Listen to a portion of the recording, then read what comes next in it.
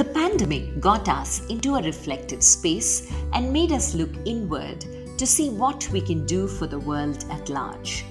As a self-expression coach, I became a catalyst for women and started Vani, a one-on-one coaching program for women on finding their voice, to speak up, to be visible. As a storyteller, I spotted there were many ordinary people amongst us leading extraordinary lives, making a difference to the world, and they needed to be heard. Thus was born You and I with Rashmi Shetty, where amazing personal journeys with their uniqueness and individuality are showcased. A reaffirmation of the fact, open your eyes wider, the world is far more beautiful when we acknowledge the presence of both you and I.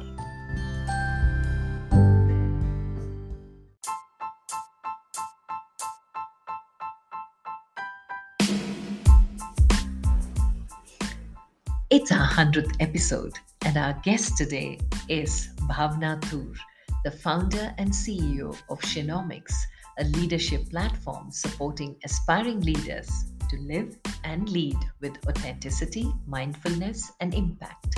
Under Bhavna's leadership, Shenomics has positively impacted over 100,000 women across all walks of life to date. As an internationally trained mindfulness and women's leadership coach, Bhavna has spoken on various platforms including TEDx and has trained and coached high potential leaders at leading Fortune 500 companies from around the world. Bhavna's prior experience includes mentoring leaders and entrepreneurs as the CEO and director of the National Social Entrepreneurship Forum and an entrepreneur in residence at the GSF Global Accelerator. Prior to that, Bhavna had a 9-year celebrated career on Wall Street, most recently as a vice president and client portfolio manager for a portfolio of hedge funds at a top investment firm in New York. Bhavna has lived and worked in over 7 countries and has an MBA in social impact from New York University's Stern School of Business. Bhavna is the recipient of multiple awards, including WEF's iconic Woman Creating a Better World for All. Listen in as Bhavna shares what is a life defined by service, listening to the voice within, having faith, and living a life of abundance. Hi, Bhavna. Such a pleasure seeing you. And I'm so excited about this conversation because this is the 100th episode of You and I with Rashmi Shetty. And to have you on the show, I think is the best thing. Thank you so much, Rashmi. Equally, I'm so excited to be here. And I must say, congratulations. This is really quite a journey you've been on. And the fact that you've now made it to 100 episodes is definitely something you want to celebrate and acknowledge yourself for. So huge congratulations for that. Thank you. And to celebrate with somebody I admire, I think is the best celebration. So thank you so much for giving your time to be here. Welcome to You and I with Rashmi Shetty. I want to know what little Bhavna was like to the Bhavna Toor that the world knows you today as. What is your journey like, Bhavna? That's such a great question, and a question that definitely makes me ponder for sure. And I think, Rashmi, when I look back to who I was as a little girl, I think in some ways I was very similar. And in some ways I was also very different. I'll begin with how I was similar. I think the little Bhavna was also equally a dreamer and a die-hard idealist, which I've continued to be to this day. And I'll give you some context into how really that developed over my life. So growing up, I grew up in a very simple middle-class household, and my parents, actually, both of them come from a very humble background. My dad literally came from next to nothing, and he worked really hard and then eventually joined the Indian Foreign Service, after which our lives really took a different turn, because we then ended up spending, at least for me, the first 20 years of my life were mostly outside of India, moving from one country to another. But one thing that really left a huge imprint on my mind during those early formative years when I look back is, given the fact that both my parents came from a humble background and both are the oldest in their family. So my father is the oldest among 8 siblings and my mom was the oldest of 5. They always felt this huge responsibility to take care of the entire family. And I remember growing up, we would live very, very modestly because my parents were so focused on saving every single penny to take care of the family. And I remember one permanent image I have of my mom in particular is I would come home from school and she would always be sitting with her Singer sewing machine, just sewing away clothes. Like, she would always be making these clothes, and I would always ask her, what are you doing, and why do you keep doing this? And she's like, I'm making gifts for all our relatives. So whenever we would come back to India, she would distribute them, and we didn't have the kind of money to always be buying new clothes. So she thought it would be more economical to make them by hand. And equally, my dad would work so hard and save everything to fund everyone's education and everyone's weddings, and just really taking care of the communities back home. And I remember every time I would come back to India, and especially when I would go to my dad's village as a little girl, I would be just, playing around, walking around, and I would just, peep into people's homes every now and then. And once they would notice me, I would see how their eyes would light up, and they would be like, oh, Toor Saab ki beti aayi hai, bete aao andar aao. And, they would take such good care of me. The reason why they would do that is because they held my parents in such high regard, because they saw them as these individuals who really took care of everyone. And I think those moments, what that did for me is really cement this belief that if there is any kind of life worth living, surely it has to be a life that is defined by service. That has to be the way to live. And so that thought, that belief, that value took root very deeply within me at a young age. At some point, I think I steered away from it. So one of the places where we ended up was the US, and actually US is where I ended up spending the most amount of my time. I did my undergrad there, then spent close to 9 years working in finance in New York, and then went to business school.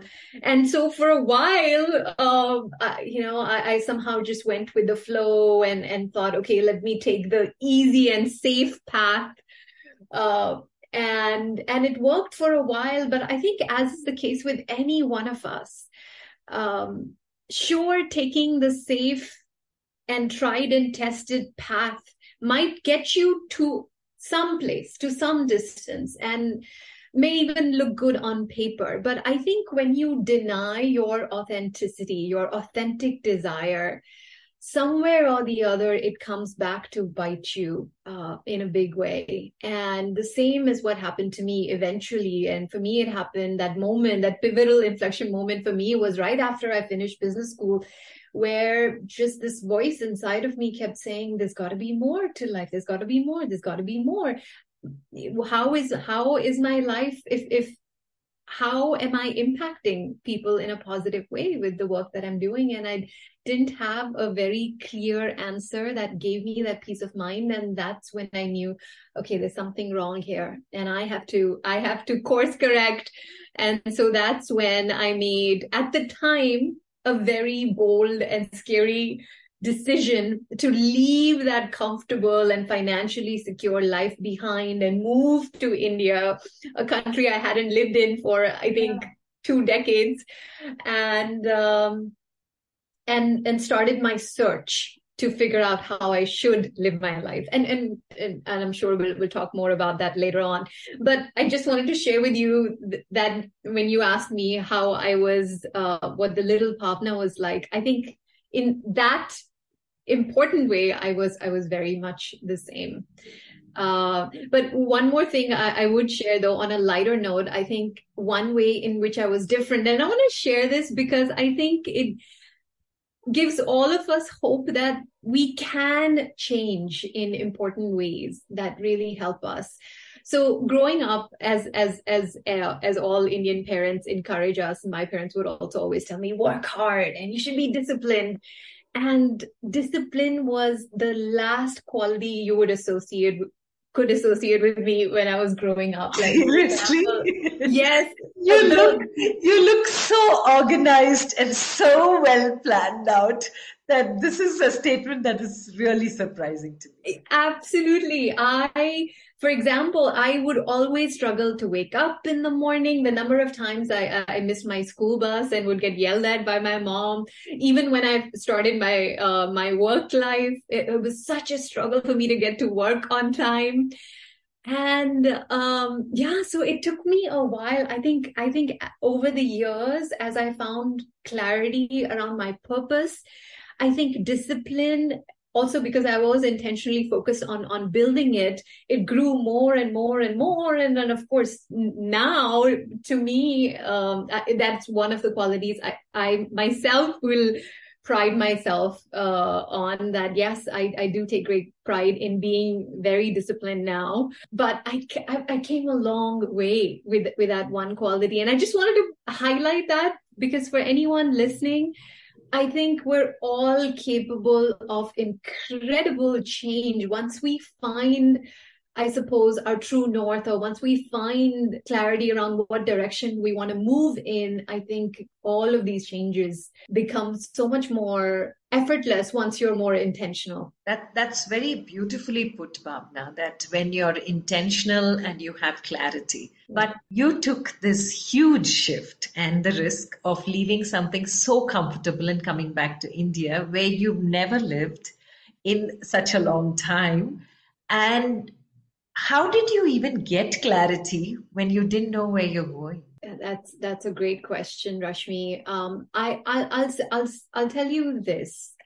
There are a couple of things that helped. One is, and I say this to everyone, whenever you feel any kind of discontent inside, and there's a little voice inside you that says, there's got to be more, there's got to be more. I'm just I'm not feeling at peace with my life or my career choices. Trust that voice. Trust that voice. I do feel there is so much wisdom inside us, and we need to trust our intuition. Because, for example, in my case, as I shared, I began my life with this really, truly authentic desire to live a life of service, but somewhere that got buried, and other easy goals, I suppose, took over. But I think you can only deny your authenticity for so long. So first, I think trusting your intuition and that inner guidance system, I think, is very helpful. The second thing I think related to that is also having faith. Because even in my case, it was a leap of faith. I moved to India without a clear plan of what I'm going to do, what direction my life or career is going to take. I just moved with this one thought or idea of, I want to figure out how I can live my life in a way that impacts more people positively. I don't know how that's going to happen, but let's go on an adventure. Let's look at this as one big grand experiment. If I fail, I learn something from it. And if it succeeds, oh my God, isn't it an adventure and a risk worth taking like no other?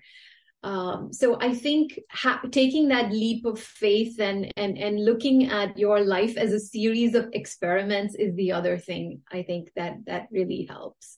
And third, I would say is I remember when I was moving to India, I was having this conversation with my friend, and I was sharing with him how I'm feeling very nervous about making this decision. And he's like, don't be nervous.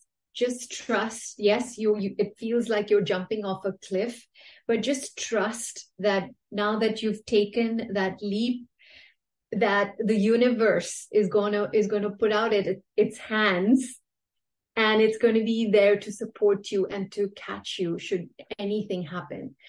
In other words, his point was that when any one of us decides to live life in a bolder way, I feel like the universe also moves along with us. It comes along to support us, to guide us.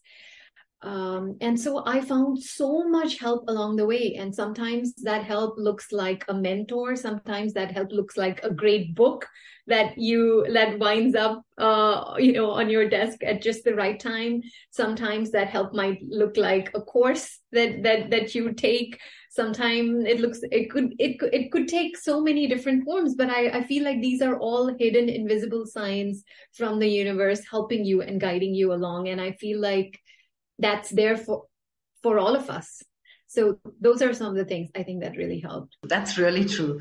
But when you stepped off the path that was so well laid out for you, and where you could have easily gone on to reach the top, and you took this huge shift and you came down here to India to make a difference, to spread positivity and be of service. This is such a lovely combination to have as your intent. And was it women oriented, women focused that you had in mind as well? How did you start? Because Shenomics today is a name to reckon with when it comes to getting women some kind of a difference in their lives. I love the way mindfulness is part of it. And before we get into Shenomics, I want to know how mindfulness came into your life, because today you seem so grounded and all clear, but at that point when there was just this risk and that inner voice that pushed you to get off the path of comfort, I'm sure there must have been a lot of questions within as well. Didn't you question yourself at any point, Bhavna, and say, what am I doing? Am I doing the right thing? And how did mindfulness come into the picture into your life at that point? I questioned myself every single day, Rashmi. Every single day. I would wake up and there would be this thought that, am I on the right path? Am I doing the right thing? Because yes, I'd embarked on these series of experiments. Some worked, some didn't work. And I was still just with faith, I kept moving from one to the other. I think that sense of questioning, also that curiosity about, okay, what shape could my life take? All of those questions that I was asking. Who am I? What am I supposed to do with my life? What are the strengths that I do have that I could use to be of service? All of those questions, I think, that we all ask, sent me off on what I like to call a spiritual odyssey when I moved to India, in the sense that even though I like to believe I've always been a seeker, always seeking answers to these bigger questions in life. But when I did move to India, I think I for the first time really deeply went into that exploration phase. And so for, I think, close to 2.5 years, all I was doing is looking for answers. So I was reading anything and everything I could find in books related to philosophy, spirituality, personal development. I was taking all kinds of programs, whether it was with Art of Living or Landmark. I was actively seeking out mentors and people I really looked up to see how they had figured out their life. And eventually, I think in one of those conversations, one person had shared with me that you have to do this Vipassana meditation course and see if that helps you find that inner stillness. And from that inner stillness, you'll find that a lot of clarity will emerge. And I saw what impact it had made on him. And that's when I was like, okay, since I'm so open to trying everything, I'm going to try this as well. And so I signed up for Vipassana meditation, and I went to Bodh Gaya to do this course. And that was my first time I'd ever experienced meditation in my life. I never even experimented with meditation before. And yes, initially it was a struggle, but when I think of those 10 days, I think by day 7 is when I finally started to feel some stillness. And then day 8 got a little bit better, and day 9, and then day 10. And by the end of it, for me, it was such a huge aha moment that, we spend our whole lives searching for answers outside. Where, and as I was doing as well, I was, reading books and this and exploring all kinds of avenues. And yes, all of that has value, incredible value. But none of that compares to creating that stillness within and really cultivating this ability to just listen to what is within and to see yourself like you've never seen before. We think we are what we see externally. And I think what mindfulness did for me was, for the first time, made me aware that no, you are not what you see. You are not any of the labels that you attach to yourself, whether it's mentally, physically, in any way. You are the observer.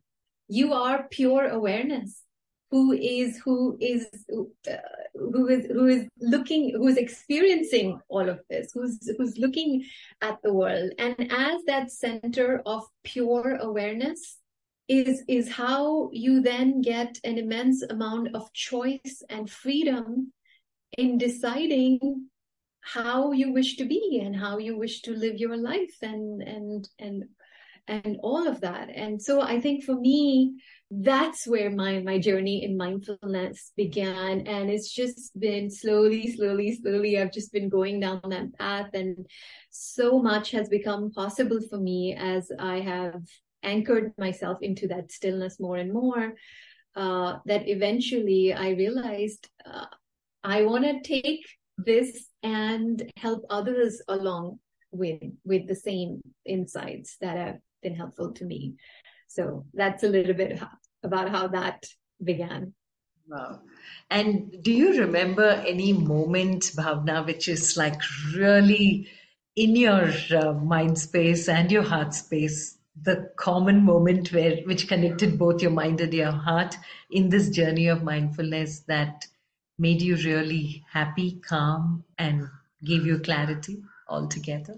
That's I'm not sure if I can think of a single moment, but I think because it is more, it's just been a journey. It's been a collection of many moments along the way, and with essentially I think the thing that really helped is once I became more intentional, and that's always my advice to everyone as well, is to cultivate that time and space for yourself, however you may choose to do so, because I understand meditation for a lot of people may be a journey as well. It's not something that comes easily to any of us.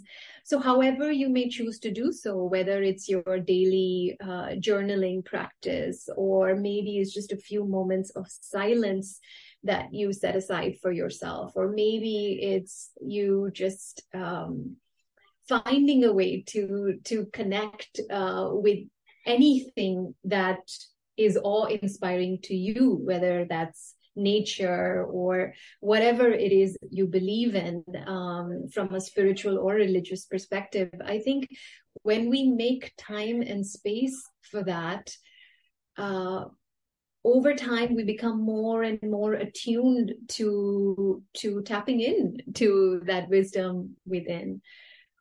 So I think for me, yeah, it's been a collection of many moments. Not I can't think of a single moment where the two came together. Okay, and is sustainability also and repurposing part of this mindfulness way of living?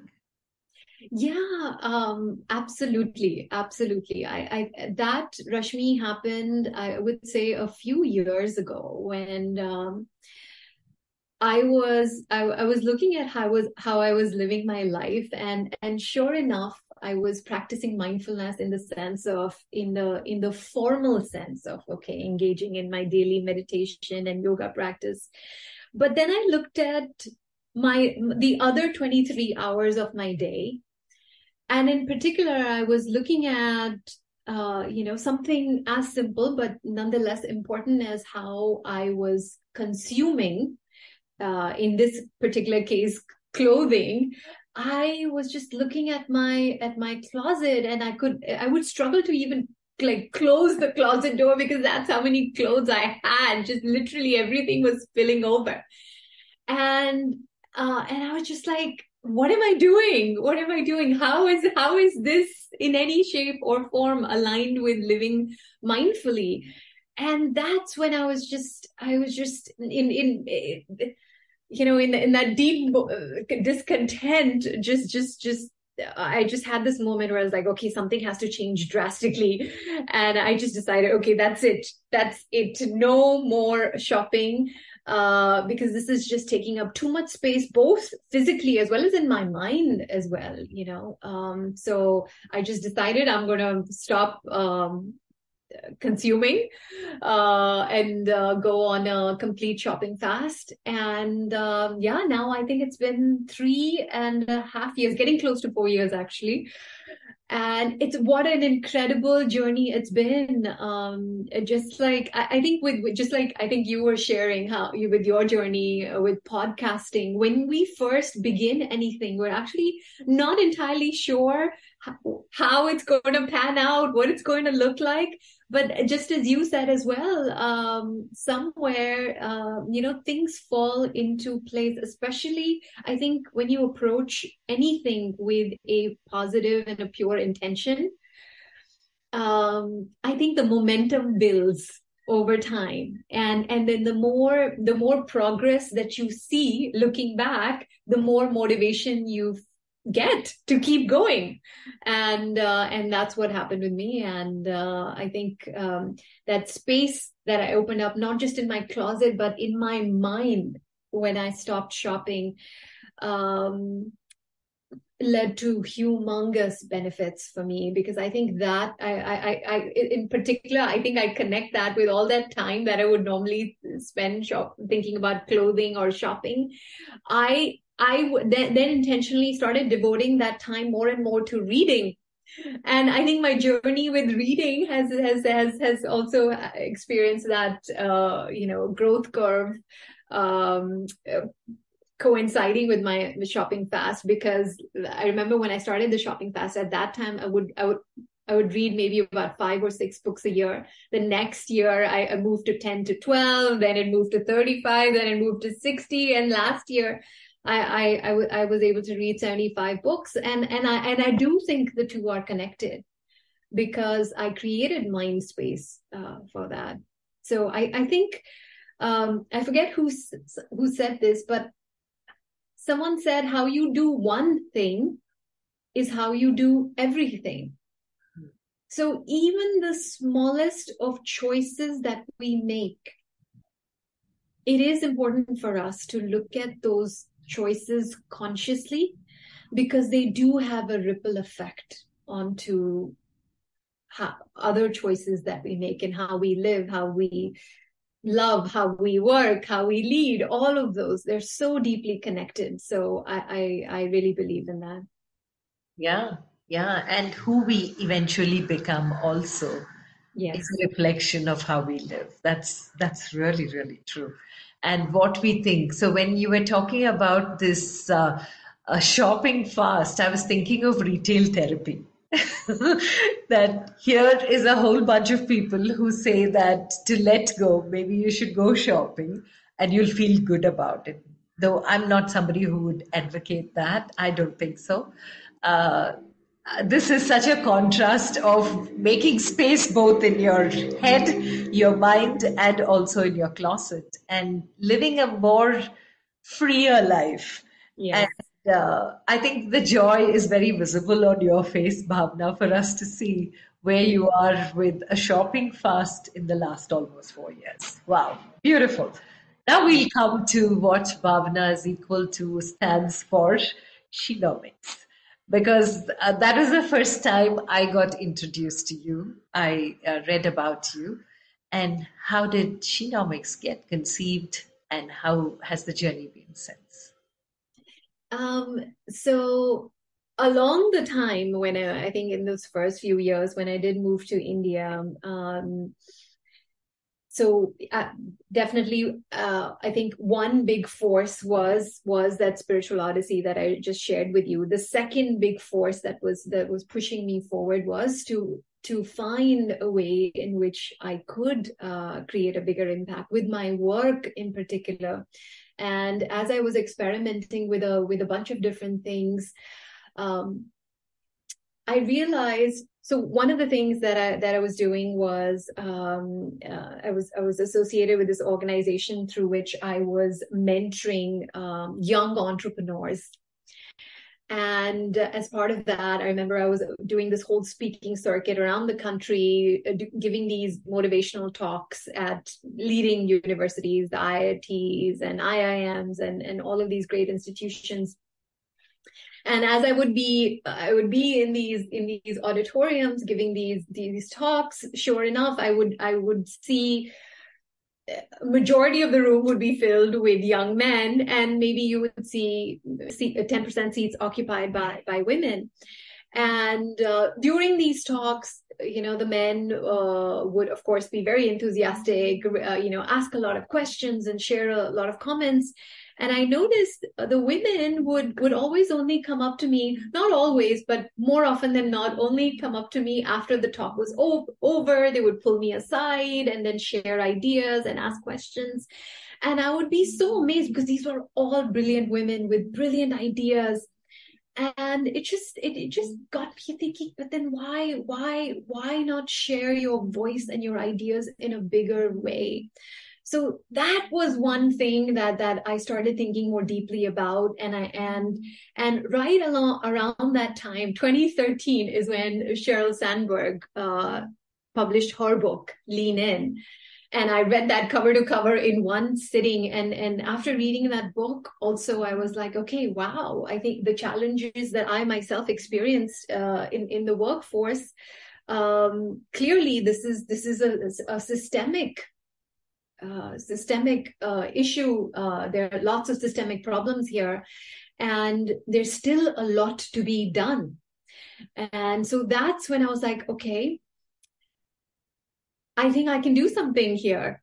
And especially given my journey with mindfulness, I realized, okay, looking around me as I see that there are so many women just like me who want to live lives of greater purpose, who know they have something to give back, who have so many talents in which they can use meaningfully to uplift the lives of others. But at the same time, so many of us are also held back because of this social conditioning where we let so much self-doubt get in the way, and we make ourselves smaller instead of really letting our true, authentic selves shine through. So that's when I was like, okay, I'm going to take my love of mindfulness and my love of taking all these amazing women on this journey with me. I'm going to combine the two, and let's create a mindful leadership platform for women to allow women to thrive professionally in whatever way that they would like to thrive, and to do so mindfully. And so that's really how the Shenomics journey began. And how did the name, because the name is very interesting. It's economics. At least that's how I used to see to remember the name. It was like, wow, this is a very brilliant contribution and a combination as well. So how did you conceive the name? That was after experimenting and brainstorming a bunch of different names. And of course, I wanted to come up with something unique and original, but at the same time, something meaningful as well. And because I wanted it to be clear that it is for women, so that's where she came. And nomics means laws or principles. So I thought by combining she and nomics, what one thing I could convey convey with the name is that here are the some guidelines or principles for success or mindful living and leading for women. And so that's how the two came together. Okay, Yeah. there's something even more beautiful about it. Okay, so when you thought about it, how did you go about creating it? What was the kind of response? Were women ready to jump on? Where did you go to spread this word? Who did you address at that point of time? How did it all come in together and join to become the platform that it is today? So the way we began and the way or rather, let me, get even more specific. I think the way I began is, I remember the first thing I did, because I also got, first of all, trained as a coach. I know you're a coach as well. And the first thing that I wanted to do is more deeply understand what are women struggling with on one hand, and at the same time, what are they aspiring for? What do they want? I didn't want to make any assumptions whatsoever. So that first year, so 2014, was sort of that foundational year for me. That entire year, all I did was free coaching. I'm like, I'm just going to anyone and everyone who's willing to bear with me as a new coach. I just spread the word that I am willing to be a source of support to anyone. And so that entire year, I must have spoken to hundreds of women to really more deeply understand, okay, to help, where are they getting stuck? And if you take all those constraints out of their way, what becomes possible for them? What are they envisioning? What makes them come alive? What excites them?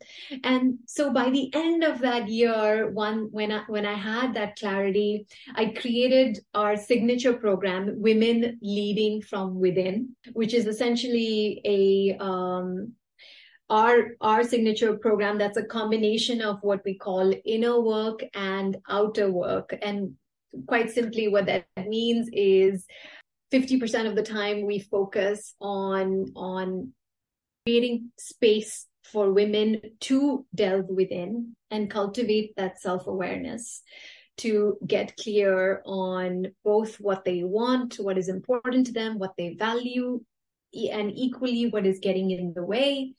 So all kind of work related to mindset. And then 50% was focused entirely on outer work or skill set. Because once you get that clarity, once you find that confidence, then you want to express yourself more loudly, more visibly in the world. You want to go out there and build a more visible brand for yourself. You want to have a bigger voice and share your ideas. You want to build that strong network. You want to be able to influence more and more people. And so it's equally important that we empower ourselves or arm ourselves with those set of skills as well. So I think both help. Self-awareness as well as those set of skills. And so with that signature program, I just started marketing it to various organizations. And fortunately, at the time when I started in 2015, which is still early days, somewhat early days, and I think in the space of women's leadership, because at the time there weren't that many other platforms offering something similar. Fortunately, I think that worked in my favor, because there were definitely lots of well-meaning institutions and organizations that wanted to be able to offer something like that. to their women. And so little by little, that's how it began, and it's continued to evolve over time. Okay, because you mentioned we.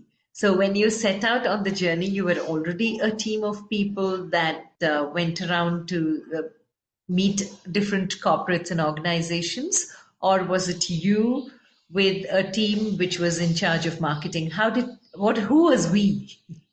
I think what helped is to at the time when this all began, it was primarily me.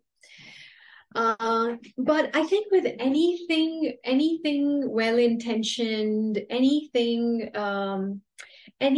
to expand in with any kind of work, it does help to partner with like-minded people, because you do amplify the impact when you collaborate. So I think initially it was a lot about partnering with other people who equally share this ambition and share this vision. So initially there were a lot of partnerships like that. With other women-focused organizations, and in parallel, what I was also doing was building the team of Shenomics, which grew over time. Okay. And I'm sure in the journey, Bhavna, there must have been moments where you paused and you saw how it was going, whether it was going the way you had conceived it to go or had it gone way beyond. Do you remember any particular moment where you felt you needed to pause? And any particular moment where you were like super thrilled with the feedback that came that you were in the right direction? I think one moment for sure that I think that stands out is with one of one of the organizations that we partnered with and done this program for. The program went so well, fortunately, and the feedback was so wonderful. They then came back and said, given the feedback, we would love for you to be able to offer this to our women globally. And would you be willing to do this with our US counterparts as well as our counterparts in other countries and locations as well? And that was definitely a moment of great pride, because it was just such great validation that clearly there's something working here, and that was also a turning point for us in terms of going global, because now we work with women globally. But that was a turning point, and I think that was definitely a moment that really stands out. I think another turning point I would say is right about now. Like now in this present moment, Rashmi, I think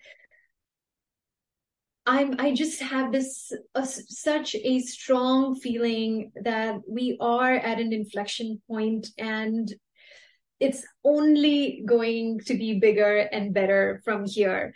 So my team and I did this reflection at the end of last year, where I had everyone on the team think about, okay, if you were to come up with one word that you want to define 2023 by, what word would you pick? And people picked words like risk-taking and courage and spirituality and gratitude.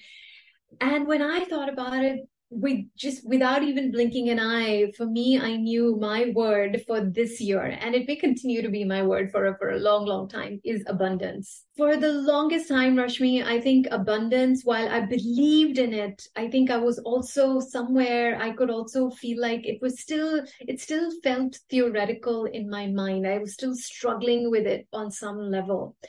But now, and I think I give a lot of credit to of course the kind of mentors I've had. I fully and firmly believe, I think for any one of us, when you adopt that mindset of abundance, where you stop thinking like, am I enough?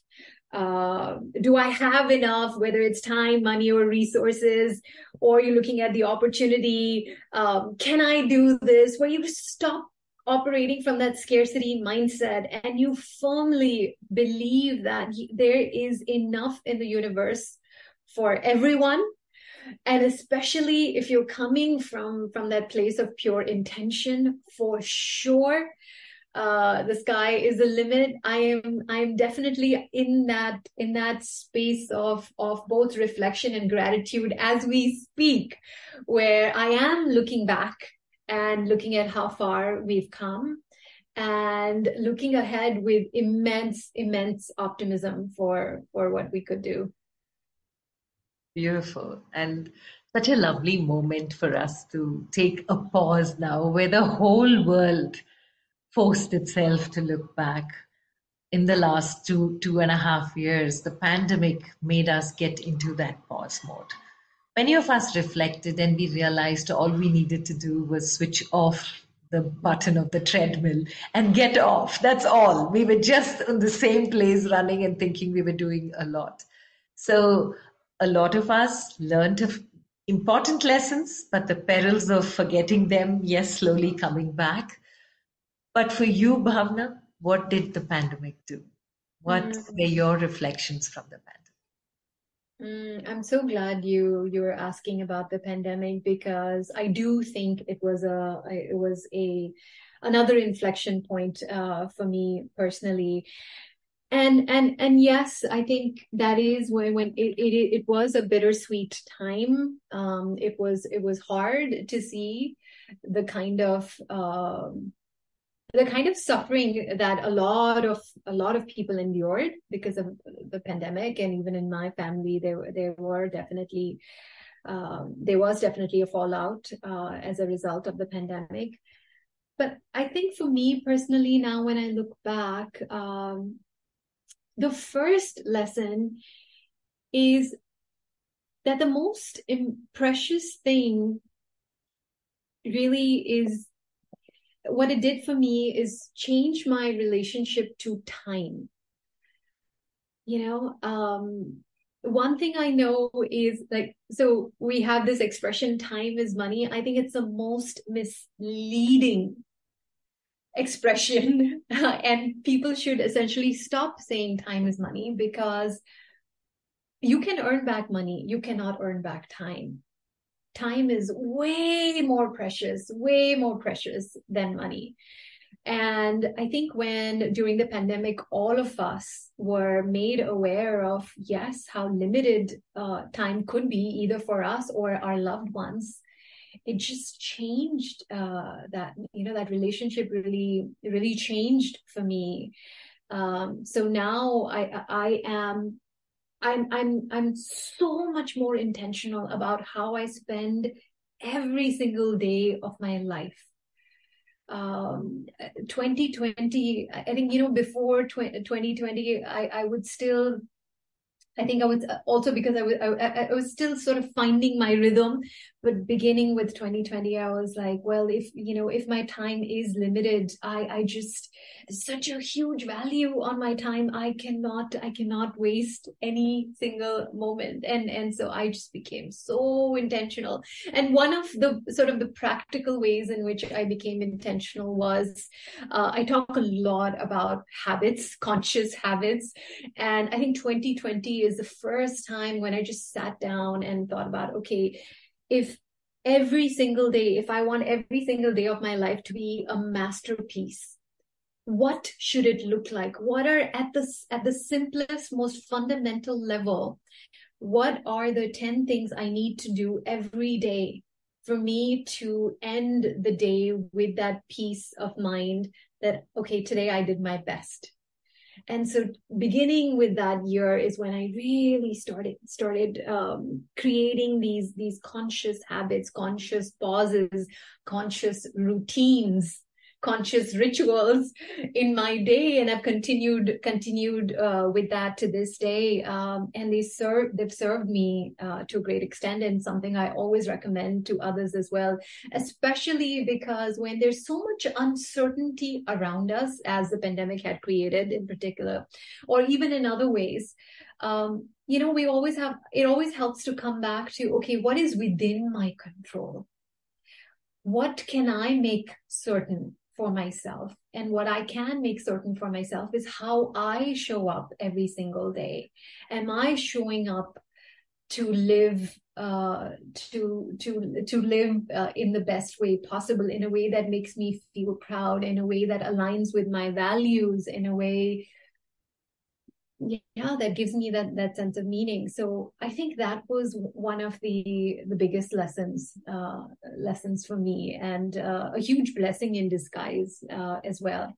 And I think the second thing also, beautiful thing is, it just affirmed I think strengthened or affirmed my faith in the goodness of humanity, humankind. I mean, the way we all came together at that time to help each other was so beautiful. Like, I remember when my son got COVID, he was 5 years old at the time, he's 7 now. The way all our neighbors came, the kind of support they showed, people sending us food and snacks, and just calling us every day, asking about his health. It was just so touching and so heartwarming. So I think that was a beautiful thing to witness as well. Yeah. As much as we saw sorrow, there were so many beautiful lessons for life that we have learned from it. Those of us who've survived and come out of it definitely carry and look at life a lot different than we did before. Yeah. So, at that point, your 3 life lessons, Bhavna, that you'd like to leave us with. My 3 life lessons. Okay, so I'll be reiterating some of these. Sure. The first I would definitely say is to live from a space of abundance. As I was sharing earlier, I do think the more and more we live from a place of abundance, it takes care of so much, because so many of us are walking around feeling like we're not enough, we're not doing enough. And when you just start believing in the enoughness of everything, starting with your own enoughness, so much more becomes possible for all of us. So that's definitely lesson number 1. I think lesson number 2 also from my life is, please cultivate that time and space to develop your self-awareness. Everything beautiful that has happened in the last 10 years of my life is because I started making more time and space to understand myself, and to also to love myself. So self-awareness would be the second one. And the third one, which I suppose is related to the first 2, is a little kindness goes a long way. A little bit of kindness goes a long way, whether that's kindness towards ourselves. So I'm a big believer in self-compassion. And I've seen the more and more when we're kinder to ourselves, we then actually do more, not less. We take more risks. We believe in ourselves more. We put ourselves out there more. So self-compassion becomes such a strong foundation for our growth and our evolution in our life and in our career. Kindness towards others, of course, is the bedrock of all our relationships, and also kindness towards the world. When you adopt that attitude of kindness, then you start developing the sensibility of, and start asking, well, am I living in a way that is kind to this planet? Am I consuming, whether it's clothes, food, whatever, in a way that that helps all of us collectively? And then that helps you make the kind of conscious choices that help you live better and help everybody else as well. So I would say yes, abundance, self-awareness, and kindness. Wow. Three beautiful words that I think truly define who you are. But what comes to my mind is a quote that one of my friends had shared with me. Coincidences, synchronicities, and serendipities are all signs from the universe that you are on your true path. And I think from everything that you shared, this is again a reaffirmation of this quote for me, that the moment you know you're aligned is when everything that you set out to just starts falling on your journey. So thank you so much for this amazing conversation, Bhavna, and making the 100th episode so special. All the very best in all that you're setting out to. And now I love the smile and the positivity with which you said that from now on we can only grow bigger.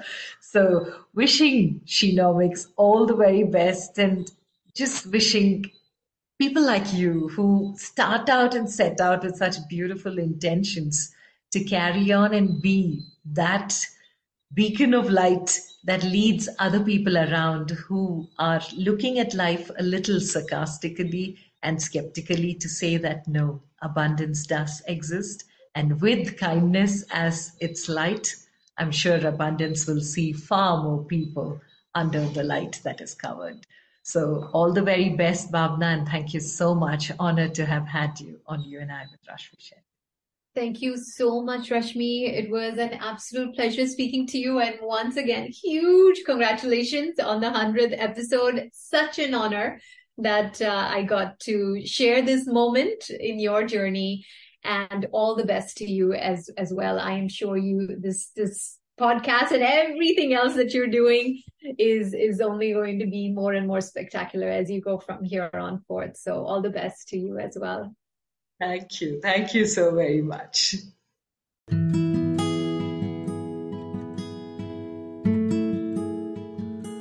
With that, we come to the end of this weekly quest of You and I with Rashmi Shetty. Do let us know if you know people who make the world beautiful. Write in to rashmi.thethirdeye@gmail.com. That is rashmi.thhirdeye@gmail.com. Come, let's explore this amazing world together, both you and I.